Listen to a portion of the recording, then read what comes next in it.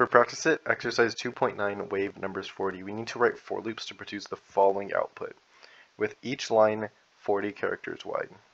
So we have 4 lines of code. That means we're going to have four loops for each of these.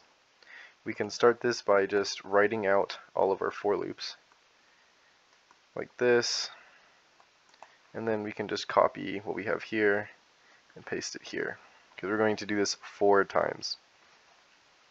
First we're going to have int a, we'll set that equal to 0, and this is going to run, it needs to run 40 times, so we'll run this as long as a is less than 40, and then we'll increment a every single time this loop runs. We have to have a system.out.print statement in here, and in here we are just going to print out a dash like it's asking us. This is going to print out 40 times. After this we need a system.out.print line because we need spacing.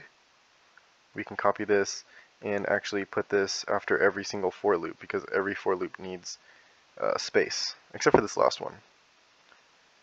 So in our next loop we are dealing with this line, and we can get this and copy it and then paste it in a system.out.print line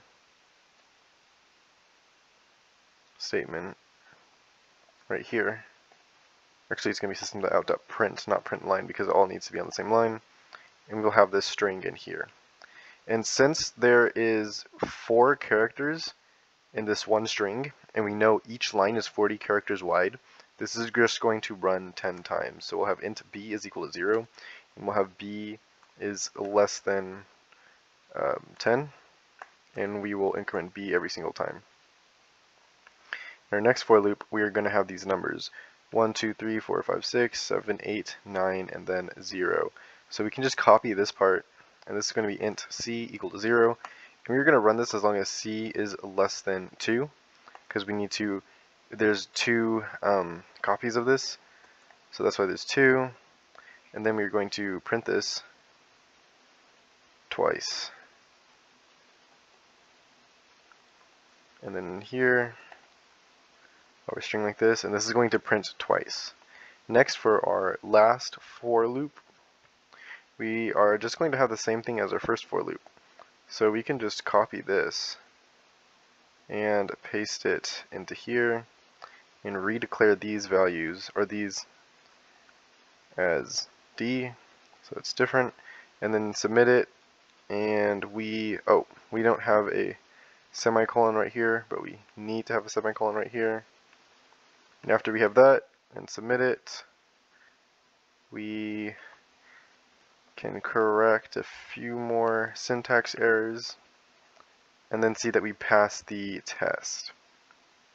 For for loops, we declare a variable right here. However, since these are not encased, these can actually all be the same variable. If they were encased, they'd have to be different, or they'd have to be redeclared.